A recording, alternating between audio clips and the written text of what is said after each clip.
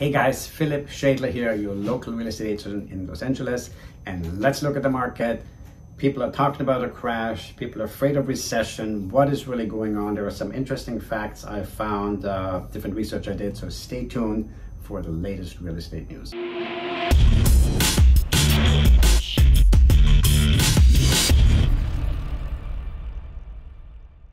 Is the market slowing down? Yes. Is it crashing? No. I don't see a crash, but let's look at some interesting data that I collected here for you. Now, if you look at pending home sales in April in the United States, you can see here in the West, the home sales have dropped 4.3%. In the Midwest, however, they increased 6.6%. And remember, real estate is regional, so it's very different in different regions, it reacts differently. In the South, for example, it's a decline of home sales of 4.7%. And in the Northeast, a decline of 16.2%. So this is definitely a slowdown, and this is partially or mostly due to the raising of the interest rates by the Feds, because now currently you have an interest rate, mortgage interest rate of 6.25%, which of course compared to 2 years ago is double. And I think just a month ago it was probably around 5.25 or 5%. So it's going up very quickly.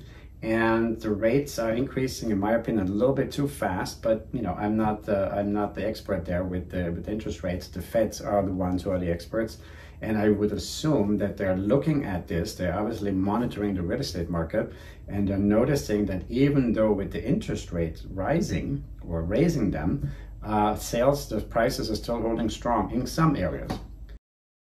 For example, here, housing defies the Fed's campaign to control inflation. Home prices just keep rising despite surging mortgage rates, and they are baked into indexes that track rising prices.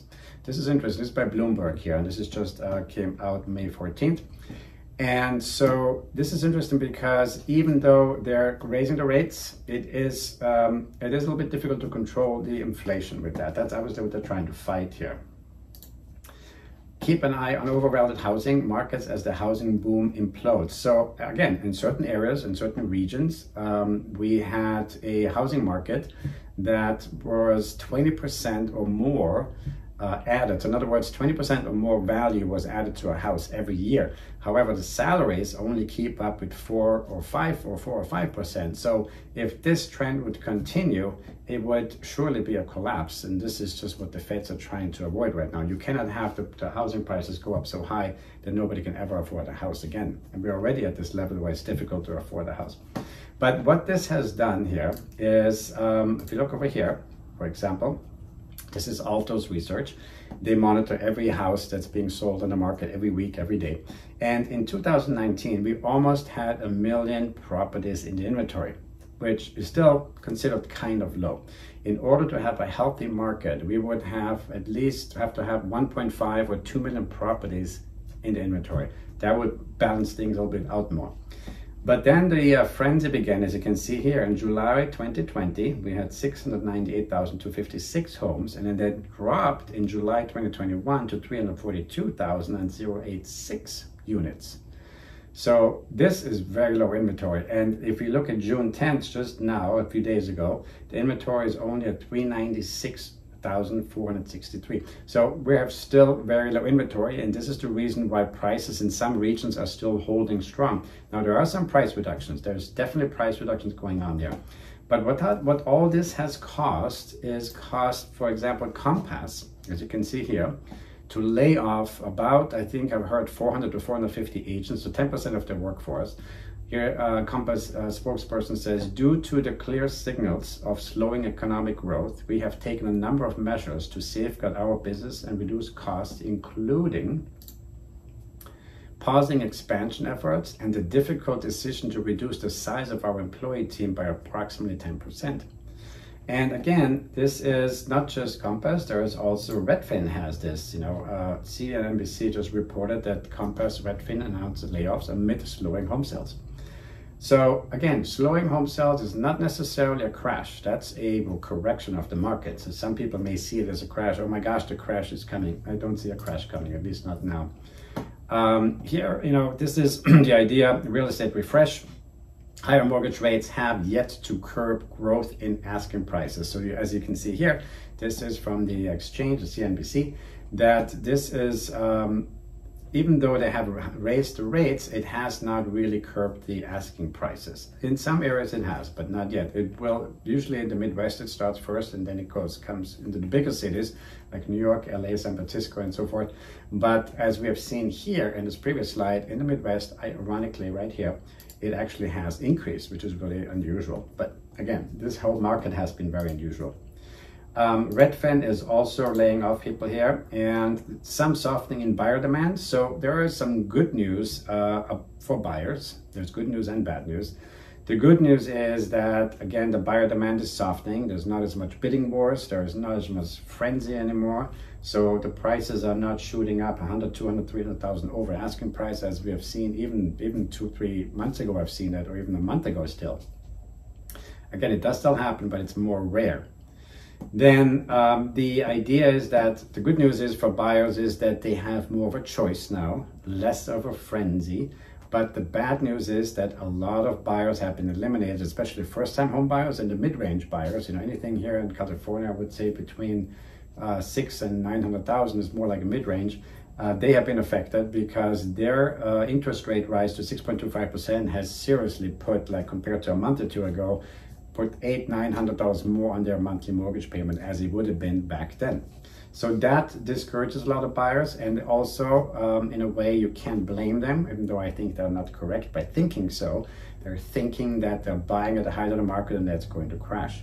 I don't see that happening at all. Again, I'm looking at all these, even Freddie Mac and Fannie Mae have talked about that this is more of a correction rather than a crash. Now, Redfin also has big issues here because we could be, again, I'm not a big fan of Redfin because they're undercutting the real estate agents, but they do have some data that is worth mentioning. We could be, the Glenn Kelman, Redfin of CEO, says we could be facing years, not months, of fewer home sales, and Redfin still plans to thrive. If falling from 97 per share to $8 doesn't put a company through heck, I don't know what does. That is a huge drop, you know, and this is interesting to me because obviously the investors must have lost confidence in Redfin, because dropping a stock market price from 97 to 8 is a huge drop. Now, having said that, here, for example, a housing crash, this is by businessinsider.com. A housing crash is unlikely, but a correction could be around the corner, and they're talking about the difference. And of course, you know, a lot of people think it is a housing bubble. The talk of likely housing bubbles has intensified amid surging housing costs. But again, I don't see it as a housing bubble, because a housing bubble would imply that it's going to blow up and crash and everything falls down. I just don't see that at the moment. As a matter of fact, I would imagine that when people leave the stock market, usually they go into bonds, gold, silver, and real estate. And real estate probably being the last of the four, because it's the longest time to liquefy your assets if you have to. Gold and silver, you can liquefy it much faster if you have to.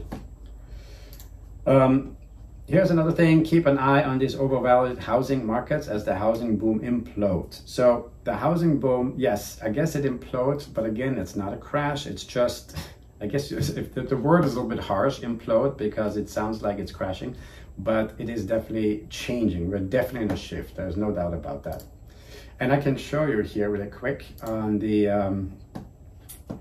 this is also from Bloomberg, I believe. Oh, sorry, the Washington Post. Mortgage rates are rising, but the housing market is slow to cool. So it's still taking a long time for the increase of rates by the Feds is taking a longer time to show results, as they probably have expected. And if that is what they're thinking, the Feds, then it's very likely that they may have another interest rate hike in July. If it's going to be 0.5% again, that would be a lot in my opinion. 0.25% probably be better. But I think at the moment it's high enough, in my opinion, especially buyers are being spooked out of the market here. And also something I wanted to mention really quickly is the current, because of the high rates right now and the high prices, current homeowners are locked into their properties, meaning typically in a traditional market, if you had purchased a house and 10-15 years later you had accumulated enough equity, that gain in equity would enable you, if you sell your house, to purchase a larger house. Well, that's not the case right now. So if a homeowner would sell their house right now, they would be basically buying the same type of house, just for a higher price. So in other words, they would get a larger house. It doesn't make sense for them to sell. That's what I'm trying to say. So they're kind of, a lot of people think that current homeowners are locked in their home. And you know, it's not the worst thing, because it's just stay in it and you ride it out. But it is difficult for new buyers to get in the market. That's the more challenging thing right now. Another thing I can show you really quickly here on the MLS here, this is for example in the Los Angeles area, Encino, Tarzana, Woodland Hills. And what I see here is about 2-3 weeks ago, I saw more arrow green up. So meaning they listed the house, but then they increased the price.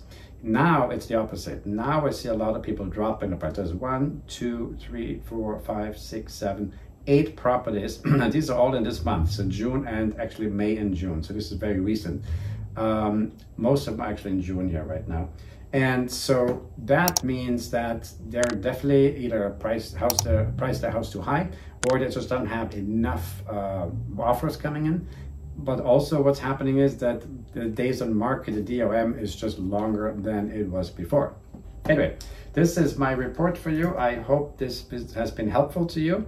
And if I can answer any questions for real estate, don't hesitate to call me. My name is Philip Schädler and my number is 310-918-2260. Thank you so much for watching, and until next time.